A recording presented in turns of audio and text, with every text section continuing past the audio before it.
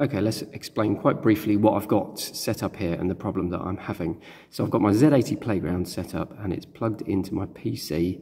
It's connected via a USB to serial cable and then via a USB to serial adapter, which then goes to the Z80 Playground. So I'm using the CH340 module to do that, to convert from USB to serial.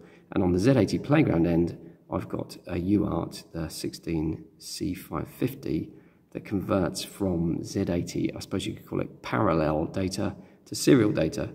So the Z80 can talk to the PC what the Z80 produces, the text that the Z80 wants to send. It can send through to the PC, and we see it on the console window, which is why you can see the Z80 monitor program that I've got up and running. And going in the other direction, keys from the computer, from my PC, I can type on the keyboard, they go through the USB cable, converted to serial, and eventually converted back again and end up on the Z80 Playground screen. So I've written a program, which is right here, and what it does is if I type something, so if I type hello, I'm typing on the PC keyboard and it's being sent to the Z80 and then echoed back again. And when I press enter, the Z80 converts the lowercase into uppercase and repeats it back onto the screen. So that's pretty easy. Z80 Playground. So that all works fine. And I've also put in a little thing to test transmission of data from the Z80 back to the PC. So if I just type Z by itself, it sends a big message through like this, which comes through, and you can see that I can produce a message on the Z80 and send it through to my PC and view it in tera term, and it's absolutely fine. And going back in the other direction, when I type things, it's absolutely fine. No problems there. The difficulty arises when I try and copy and paste stuff. So let's say I want to copy something off my computer, a long sentence, and then paste it into the Z80 Playground effectively, then things get corrupted. So right now I'm in Notepad on my PC and I've typed in a long sentence and I'm going to copy that into the buffer, into a clipboard, and I'm going to paste that through to the Z80 Playground. Okay, so here I am in the tera term window and I'm going to paste the text from the PC to the Z80 Playground, and in tera term you just right click to paste. And when I paste it in, you can see that I've lost some of the characters. And what's happening is the communication channel is completely at the mercy of whatever speed the two ends of the communication channel are talking at. There's no flow control. So the PC is sending characters as fast as it wants to send them, and the Z80 is sending characters as fast as it wants to send them. But if you think about it, I'm running my Z80 Playground at 10 megahertz, and my PC is probably running at something like 7 gigahertz. So my PC is potentially 1,000 times faster than the Z80 Playground. There's one other speed involved, which is the baud rate of the serial connection between the two. But that's a very fast baud rate as well. That's 460,800 baud. So that allows quite a fast rate. So when the Z80 Playground sends to the PC, there's absolutely no chance at all of the Z80 Playground sending text faster than the PC can consume it. But in the other direction, the PC can easily send text to the Z80 Playground faster than it can deal with it. And it's going to depend on the loop of code that's receiving the characters and printing them out. But even in a really quick loop, a really tight loop, we can send characters from the PC to the Z80 Playground faster than it can deal with them, and it just kind of loses them. Now the UART chip on the Z80 Playground, which is a 16C550, does have one little trick up its sleeve to try to deal with this kind of thing, which is a Fifo buffer. It's got a 16-byte Fifo. So looking in the code of the Z80 Playground where we initialize the UART, the Fifo buffer is, can be turned on, and it's a 16-byte buffer, and you can turn that on, and that should help to give the Z80 Playground a little bit more chance of receiving the characters. So let's just try that out with the 16-byte Fifo turned on.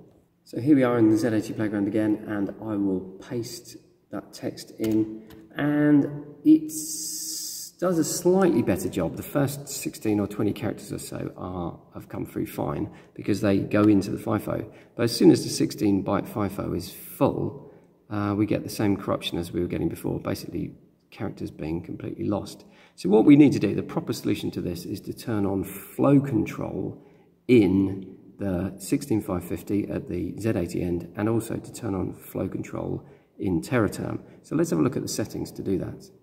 Okay, so here I am in TerraTerm looking at the settings of the serial port. So we'll go into serial port settings, and you can see I've got it set up on COM port 8.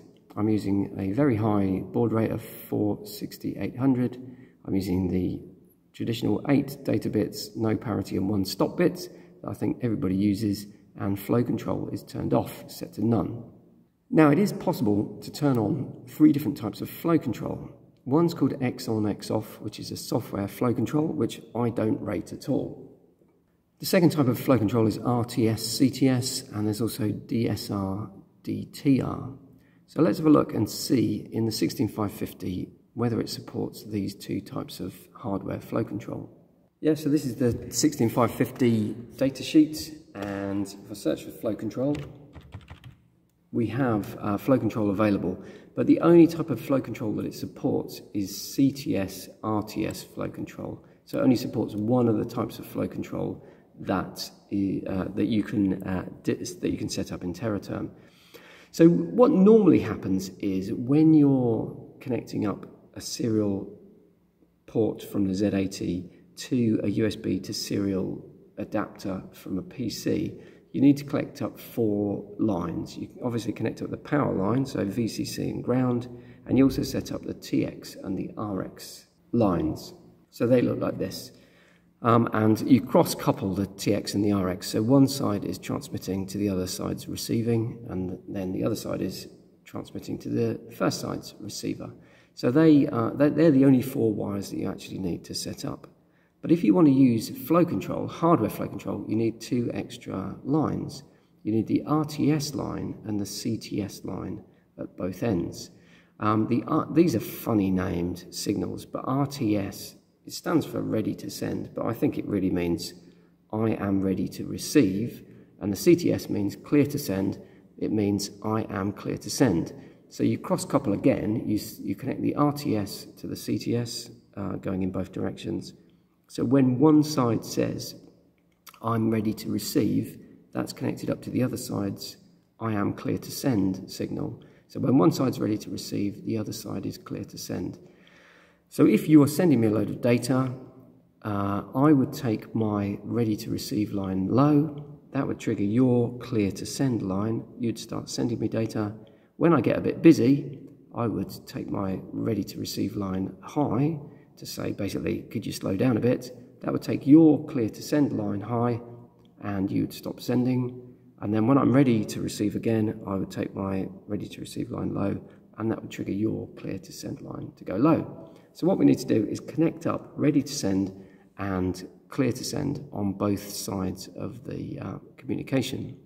However, there's 2 things really you could say about that. Firstly, you don't really need hardware flow control going in both directions, because as I've already proven, the Z80 can't send data to the PC faster than the PC can deal with it. The problem only occurs in one direction. And also, the CH340 module that I'm using and the other FTDI USB to serial adapter that I've got, neither of them actually allow you to get hold of enough of the signals, or at least they don't on an easy basis. So if we look at the CH340 module, for example, it's only got 6 pins that come out of it. They're the only 6 you can get hold of, and one of those is DTR, which we don't even want to have. So we can only get hold of the clear to send line going in one direction, and we can't even get hold of the RTS line. And on the FTDI adapter that I've got, this red one, we can get hold of the lines going in both directions, but we need to solder an extra wire in to get hold of them, because it's not because the signals we need are not all made available right at the end on the end connector. One of them is sticking out the side, and we have to do some kind of bodge wiring to get that in place. On my Z80 Playground, I have, in order to get hold of the ready to send line. I unfortunately forgot to bring it out to the edge connector here, so I've had to solder in a bodge wire directly onto the 16550 chip in order to get that line to come out. So I'm going to have to bring out a version 1.2 of this board where I do actually bring this wire out to the edge connector so I can plug things in and use it. So let's try wiring it up then with VCC and ground, transmit and receive, and then just one direction of flow control so that the Z80 Playground can tell the PC to send things a bit more slowly. Oh yes, and this is my CH340 module, the kindly sent to me by Albert, one of my subscribers. So what I'm going to have to, well, what I had to do on this, it's a little bit tricky to see, but it doesn't actually bring out all the connections that I need immediately. I had to resolder a little solder bridge in order to get out the correct CTR signal there. Okay, so with a little bit of bodge wiring, I've managed to get the correct signals coming out of the CH340 module from my PC and wired them into the correct place on the Z80 Playground version 1.1. So we should be able to now copy and paste text from Notepad, paste it in and see what we get. Yes, also there's a couple of things we have to do first. So firstly, in the Z80 Playground, in the code that configures the UART, I have to put in an extra couple of lines of code to turn on flow control. So I've enabled flow control, RTS and CTS flow control, and what's going to happen there is that the Z80 Playground will then start using the ready to send or the ready to receive line to tell the PC that it can actually send data. And at the teraterm end, I need to turn on flow control here, so I'll put RTS, CTS, flow control on and save those settings. Okay, so when we paste it in, we get all of the text come out perfectly well. Brilliant, I don't think we've lost a single character there. So what I've managed to do then is by turning on flow control, I've managed to get the Z80 Playground to regulate the speed that the PC is sending data to the Z80 Playground so that no characters get lost when you copy and paste, which I think is a pretty useful thing. And the reason that I actually started doing this in the first place was I was running BBC Basic. I found a program in Basic on the web and I wanted to copy and paste it into the Z80 Playground, and loads of the characters got lost.